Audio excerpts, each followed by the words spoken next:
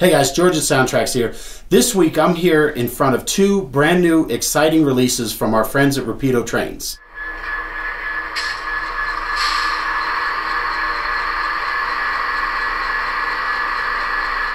Now, what we're going to do today is we're actually going to walk through an installation process on both of these passenger locomotives to show you what it takes to install a Tsunami2 so that you can enjoy Model Railroader's Reader's Choice Award winner for favorite sound decoder inside these great models. So let's get started.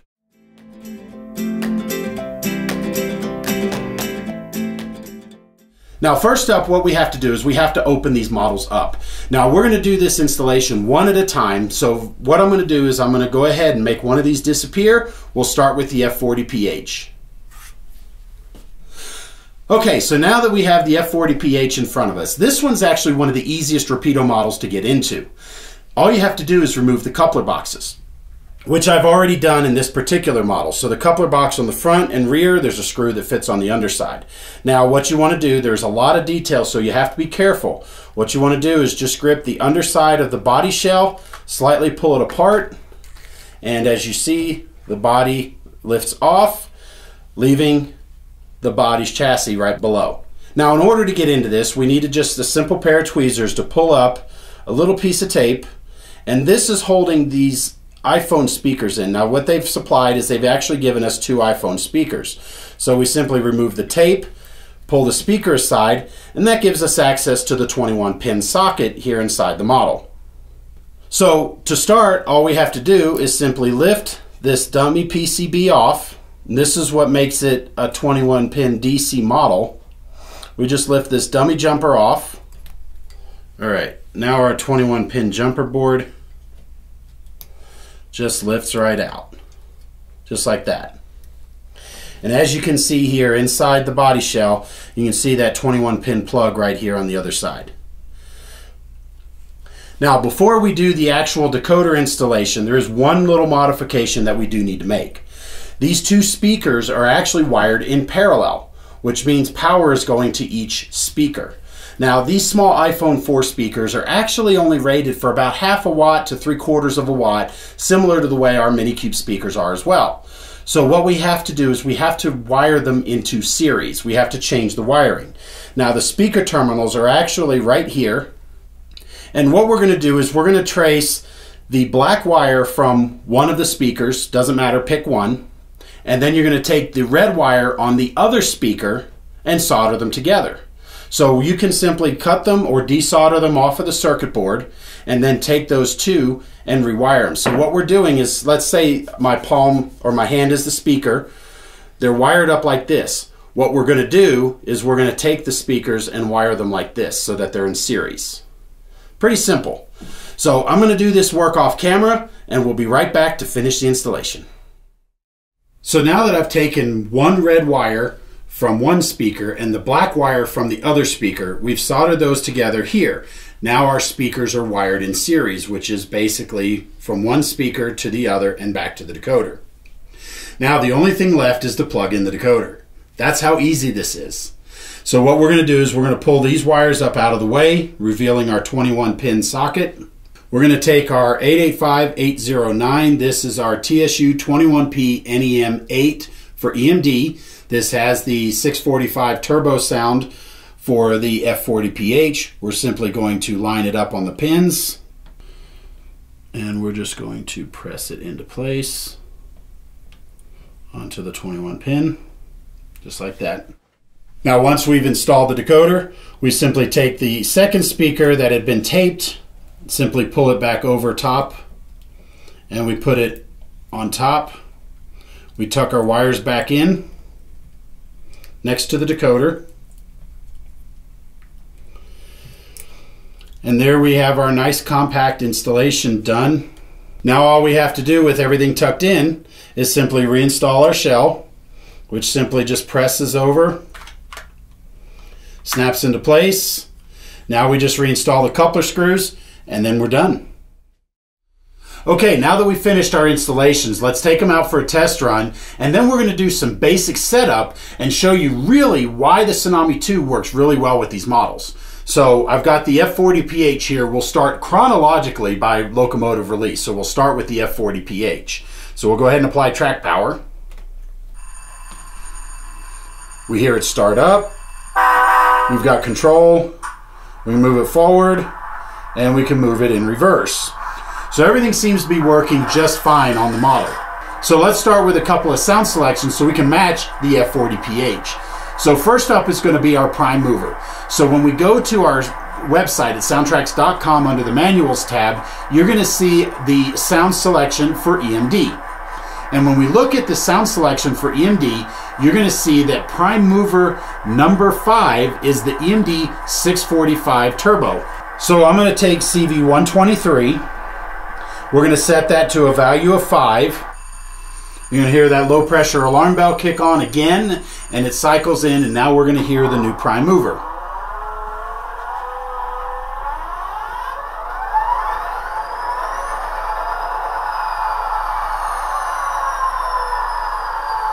Now next up we want to select the air horn.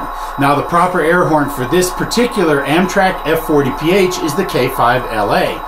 So again, when we look at our sound selection reference, you can actually see that we have 3 references for the K5LA. In this particular case, we're going to use the first one. Now when we're looking at the other K5LAs, they're different recordings of different K5LA horns. So you can listen to all 3, select CV120 to a value of 4, 5, and 6, and then pick which one sounds best to the model you're making. And we're going to show you that when we get to the other F59PH. So now we set CV120 to a value of 4, and now you'll be able to hear that K5LA number 1 that Amtrak is known for.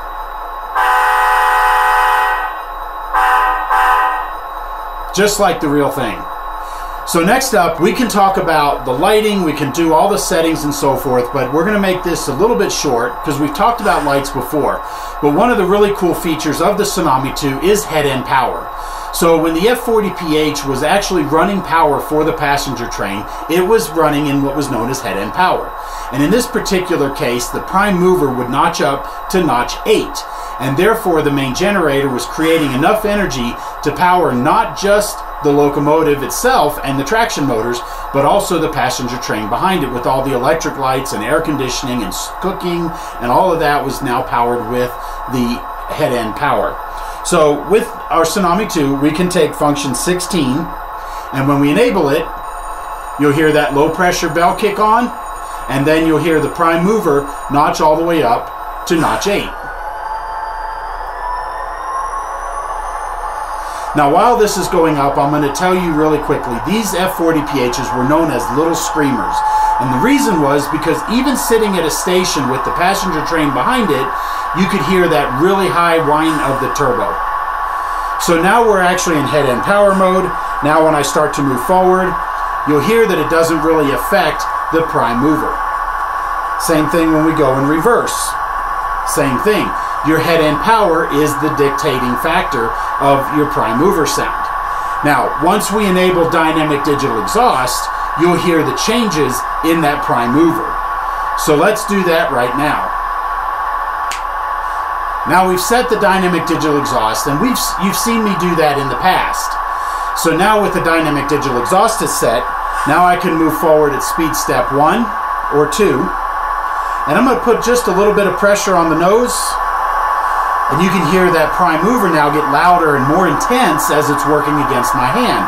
And then when we release, you hear the prime mover intensity drop back down, but it's never left notch 8 because again, it's powering the passenger train. And then when we turn off function 16, you hear that prime mover now drop back, and now it runs and functions just like a normal locomotive.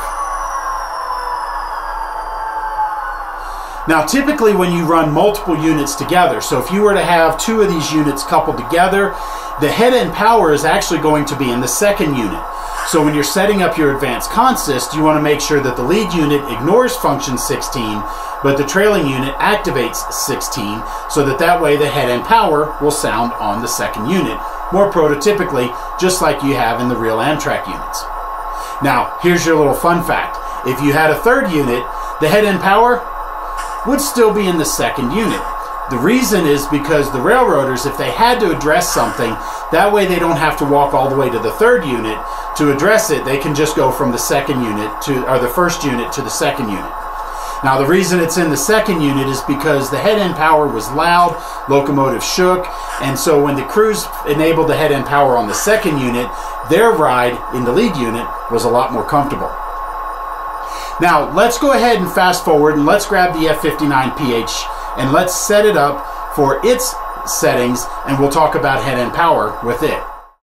Okay, so now we're going to start on the F59PHI. And this is where I'm really going to encourage you to read the manual. Not only do they have some fun little quips written in the manual, but it also does tell you how to do the removal of the body shell. So in this particular case, you don't need to remove the couplers. All we need to do is remove the 4 handrail stanchions at the 4 corners of the locomotive. So this handrail right here that comes up from the steps up into the nose, and then the one that's here on the back on the steps that goes up to the side of the body, and then the same on the other side. So all we have to do is get a small pair of tweezers, and remember, some of these are glued in, so it may pop a little bit, but don't panic. They're metal handrails, so they will just simply bend away. And then what we're going to do is we're just going to simply twist it and move it out of the way of the body shell so that we can remove our body shell. So we have this one, and then the last one is over here on the front, or on the rear. We're just simply going to, well, this one came out this way, so we're going to pull this up. Now we're just going to remove the shell off the chassis, just like that. And so you can see that the body shell on this one again simply just lifts off.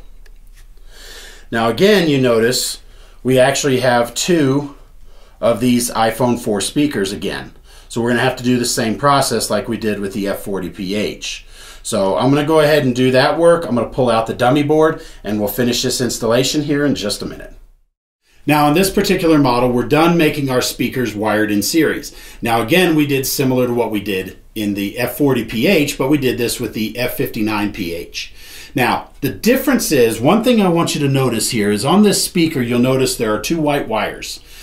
I have to report on what I saw, and when I went to trace the wires, I noticed that the one lead for speaker A was wired to the V+.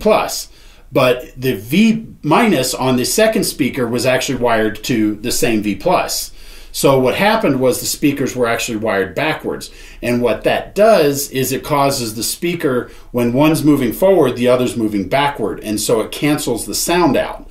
So when you're doing your installation, trace the wires and make sure that when you have the 2 terminals coming out of each speaker, that the same ones are assigned to positive and the same ones are assigned to negative, and wire them up in series just like this to make sure that you get the best sound out of your model. So to do this, I had to take the wires off of the terminals and rewire them and reattach them to the motherboard. Now, as you can see, we have our wires here. You go from one to the other and you see our solder joint. So now the only thing left is to install the decoder. So now I have our TSU-21PNEM8 for EMD-2, because in this case we have the 12-cylinder 710 so that you can hear it in this F59. So again, we simply line up the connector, line it up to the pins on the motherboard, simply press it into place, and it's that easy.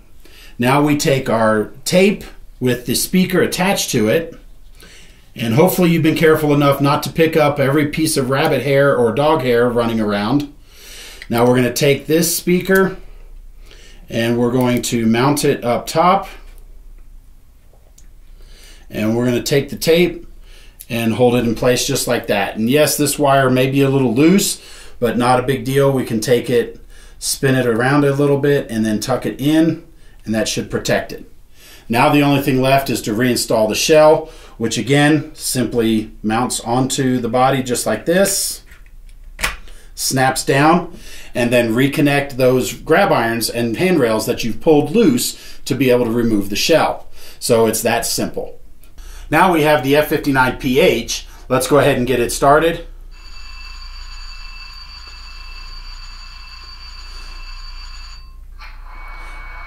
So let's test it.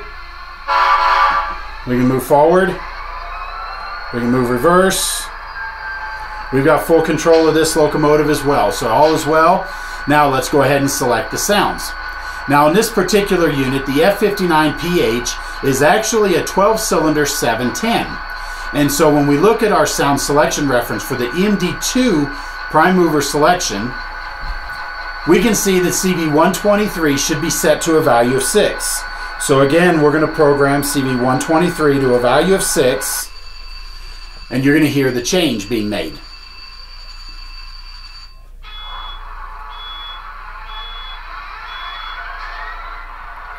So now we have the locomotive fired up, and we have that 12-cylinder 710. So now again, we can check our air horn. Now this particular model again is a K5LA.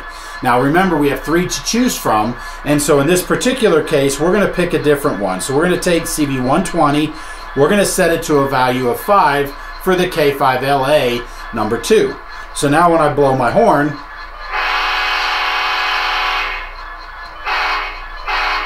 you can hear that it's a slightly different version of the K5LA.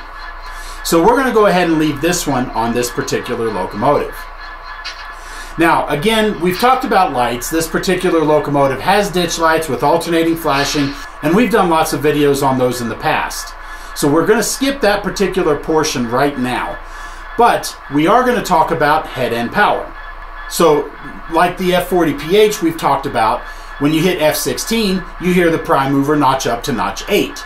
Well, on these particular locomotives, EMD realized that they didn't need to use the main engine and the main generator to generate power for the passenger train. In this particular case, the F59PH is equipped with an auxiliary or supplemental head-end power diesel engine and generator.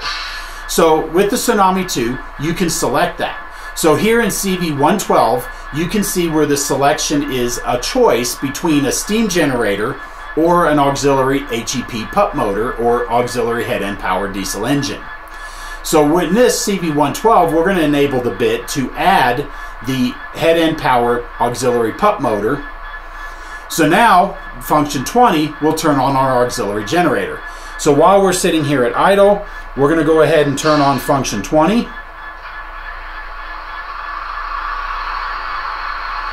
And now you'll hear that auxiliary pup motor kick on, and notice my prime mover hasn't changed. So now as I move the diesel engine, you hear that diesel engine kick up, but with the dynamic exhaust enabled, now we put some pressure on it, and you can hear that prime mover notching up, even though the auxiliary pup motor is still running in the background. And again, we bring the locomotive to a stop, we release the power or the pressure, and the prime mover will drop down to idle. Now the other advantage is that every single sound effect has its own volume control. So if you think the head-end pup motor is a little too loud, you can adjust that with CV144. And the prime mover volume is adjusted in CV131. So now that you've seen a little bit of the setup of both of these locomotives, these are great models put out by our friends at Rapido. But the good news is, you don't have to suffer with the sound system that they've chosen. You have great opportunity to use Tsunami2 without any limitations. So we simply plug in the decoder just like I've shown you, and now we've got a fantastic model, better than anybody else's out there. We've got our Tsunami2 in the models, and we're ready for passenger service. Now, for more information, please visit our website at SoundTraxx.com. Be sure to check out the user's guide, how you can really customize all of the features on both of these models, whichever one or both that you have.